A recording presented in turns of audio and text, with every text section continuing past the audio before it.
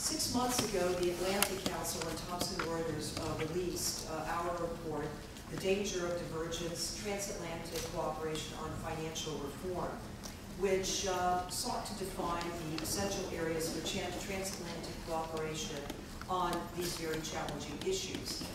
In fact, its author, you'll also be hearing from today, Doug Elliott, from the Brookings Institution, and who also has had a very extensive business career. But since the time of the release of the report, we had a rollout of the report here on Capitol Hill, in fact, with Senator Warner, and also our CEO from Thomson Reuters.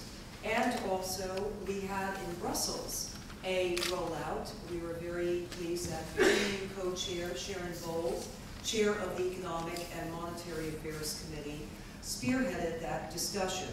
So we have strived from starting last year, at the time of the discussion over Dodd-Frank, and then ultimately the release of the legislation, to try to step back and to have a transatlantic focus, a transatlantic look at this.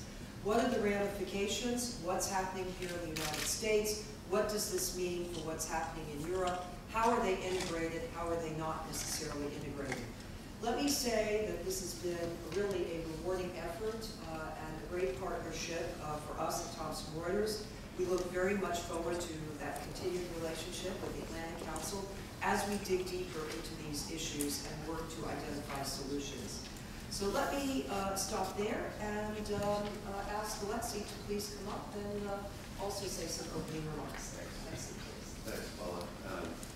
Hi, everyone. I'm Alexei Monsarrat. I'm the director of the Global Business and Economics Program at the Atlantic Council. I want to echo Paula's thanks to Senator Warner and Ambassador Almeida for being with us this morning and helping lead us off in this discussion, as well as the rest of our panelists, some of whom have traveled ways from Europe to be here with us today.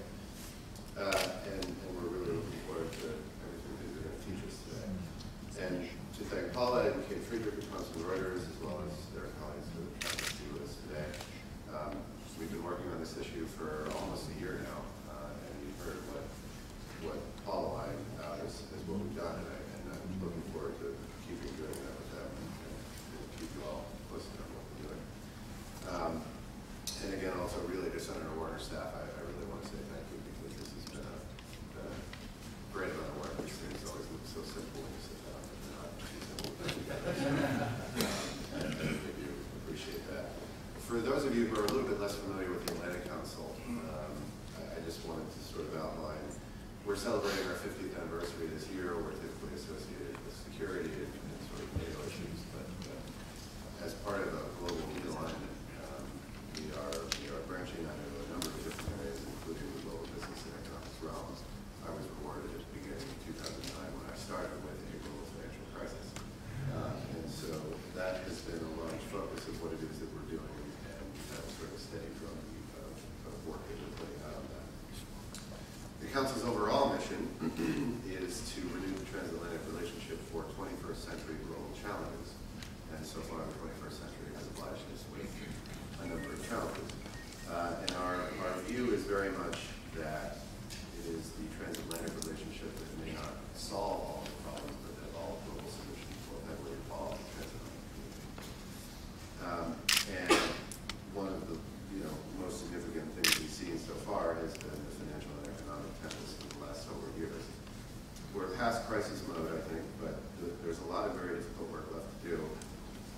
Difficult both because the subject matter is quite difficult, but also because people really have some genuine disagreements about how it is that this ought to come together. And our goal in hosting this today is to provide a neutral, non-partisan space to rise above the somewhat heated rhetoric surrounding financial regulatory reform. We like to serve as an aggregator of best minds here at the Council, and I think we've assembled some fairly formidable intellect for you today.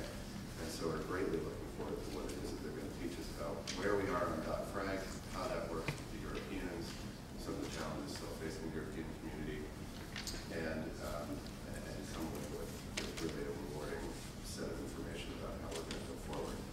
Just a brief reminder to everybody that today's session is on the record, and we'll be posting the audio of the event and possibly video later on, hopefully today or tomorrow. we will have some time for questions and answers with the audience.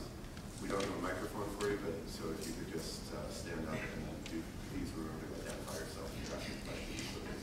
So there's still one. And with that, I'll switch back to Paula, who will introduce the ambassador, hopefully the senator very shortly. Okay, well, great. Well, Ambassador, let me ask you to come on up. As I said, I thought we would maximize a little bit on time, especially with introductory remarks.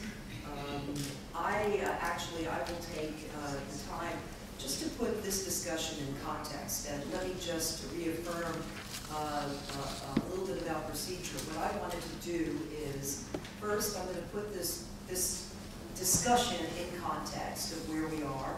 Secondly, is to provide or go back and forth with both Senator Warner and with Ambassador Almeida to pose questions to them. And after I get through a number of questions, I will look out to the audience. So, and I'll flag it maybe during one of the questions. So we really move along and they get a lot of questions that they're able to take on in this time frame.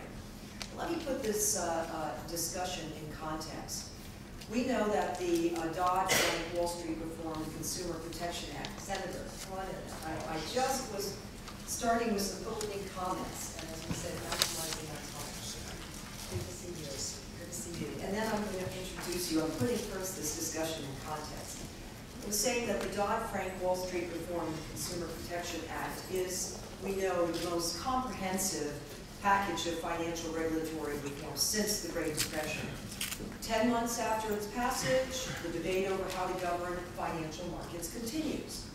There are hundreds of rulemakings, ongoing debates among regulators on interpretation of the law, and also a new Republican House majority now in office. And the complexity of rulemaking and challenges of implementation are what I think you could say above the fold in every major newspaper in the country.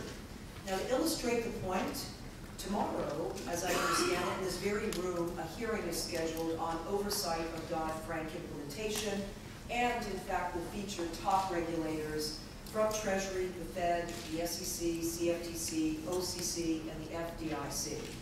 Industry in particular right now is grasping at how to make sense of the new rules, all these new rules, and also how to bring their businesses into compliance with new Dodd-Frank Act requirements. If I may personalize in a little bit, we at Thomson Reuters, in fact, were compelled to create in our own industry a dedicated governance, risk, and compliance business to help our customers. And you'll be hearing from some of our executives later this morning. Basically, how to help our customers help understand and implement the new rules. Now, why is that? Because there are questions that abound with regard to the volume, the complexity, maybe some of the uncertainties of the ramifications of the rules and what impact it will have. So we know that much remains to be done on this, and it will have a significant impact on the way businesses operate. Now, let me go on the other side of the pond. The European Commission has made significant progress through its consultation paper on MiFID II, which was published last December.